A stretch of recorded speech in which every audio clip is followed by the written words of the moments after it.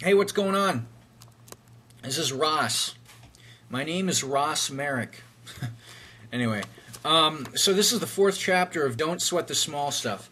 I realize, and it's all small stuff. This is by Richard Carlson, Ph.D. Richard Carlson, Ph.D. I did not write this. Just letting you know. I couldn't write this. I'm not that smart.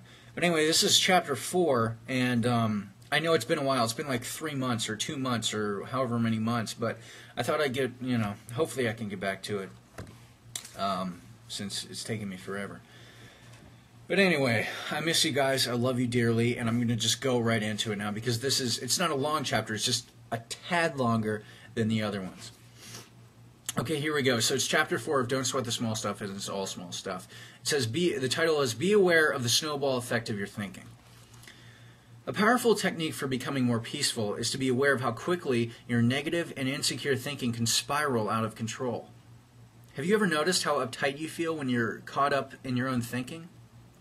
And to top it off, the more absorbed you get in the details of whatever is upsetting you, the worse you feel. One thought leads to another and yet another until at some point you become incredibly agitated. Don't be agitated. For example, you might wake up in the middle of the night and remember a phone call that needs to be made the following day. Then, rather than feeling relieved that you remembered such an important call, you start thinking about everything else you have to do tomorrow. You start rehearsing a probable conversation with your boss, getting yourself even more upset. Pretty soon you think to yourself, I can't believe how busy I am! Anyway. I must make 50 phone calls a day. Whose life is this anyway? Whose life is this anyway? And on and on and on it goes until you're feeling sorry for yourself. For many people, there's no limit to how long this type of thought attack, that's in quotation marks, thought attack goes on until it goes on. In fact, I've been told by my clients that many of, not my clients, the PhD, Richard Carlson's clients, obviously. In fact, I've been told by my clients that many of their days and nights are spent in this type of mental rehearsal. Needless to say, it's impossible to feel peaceful with your head full of concerns and annoyances. The solution is to notice what's happened in your head before your thoughts have a chance to build up any momentum.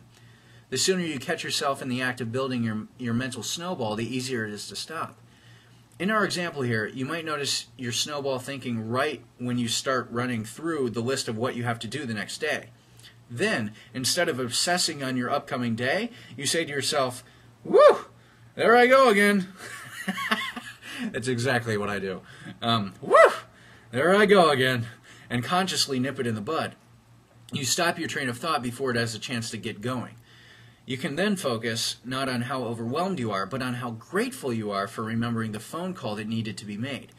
If it's the middle of the night, write it down on a piece of paper and go back to sleep. You might even consider keeping a pen and paper by your bed for such moments. I'll do that, buddy. All right, last paragraph. You may indeed be a very busy person, but remember that filling your head with thoughts of how overwhelmed you are only exacerbates the problem by making you feel even more stressed than you already do. Try these simple little exercises the next time you begin to obsess on your schedule. You'll be amazed at how effective it can be. So that's what you got to do. Don't let it snowball into a snowball, a little hill of effect, and it just gets crazy.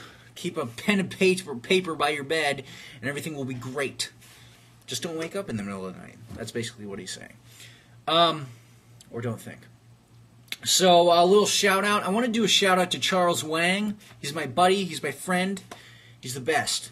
Anyway, no, he's my friend, and yeah, that's about it. Not too much else. He's a smart guy. He's electrical engineer. So if anyone needs any buildings or wires or any trying to figure out putting things together with wires and electrical devices, he's your man.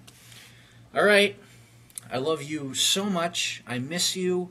I can't wait to see you again. Until next time, I'll be thinking of you daily, but I won't let it keep me up at night. So so as to not, snowball into a crazy effect of crazy consciousness and turmoil, switch the words, inner turmoil.